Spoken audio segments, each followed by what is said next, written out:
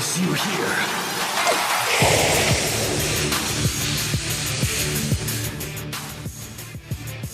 What's good, internet? The Black Hokage here, aka TBH, and to be honest, the gameplay you seeing in the background comes from my boy Moshi. This all happened last night during his live stream, and honestly, it's some of the craziest stuff that I've seen in NBA 2K, so I asked him to send me the gameplay, and I asked him permission to use this gameplay on my channel because the world needs to see this BS. So thank you to him, and make sure to check out his YouTube channel. It's youtube.com/MrMoshiGamer. I'll also leave a link in the description box below. Now let's talk about it. What you're witnessing in the background is the PC version of NBA 2K15, and as you can see, Mr. Fantastic from the Fantastic Four has invaded the game along with his two Oompa Loompa sidekicks. Now, the last time I made one of these rant videos, I was cursing because I was frustrated, and rightfully so.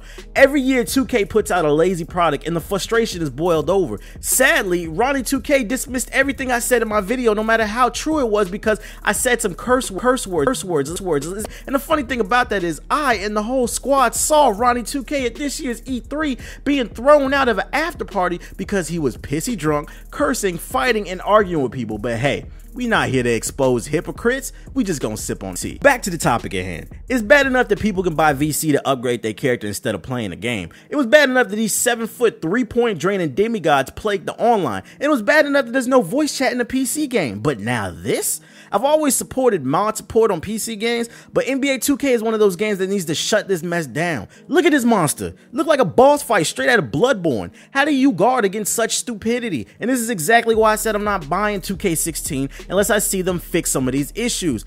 Ooh, you guys let us customize your court in Jersey. Big deal. What about them servers and these hackers? 2K, y'all better get it together because EA just dropped a new trailer today for their Live 16 Pro-Am mode, and it is looking lit.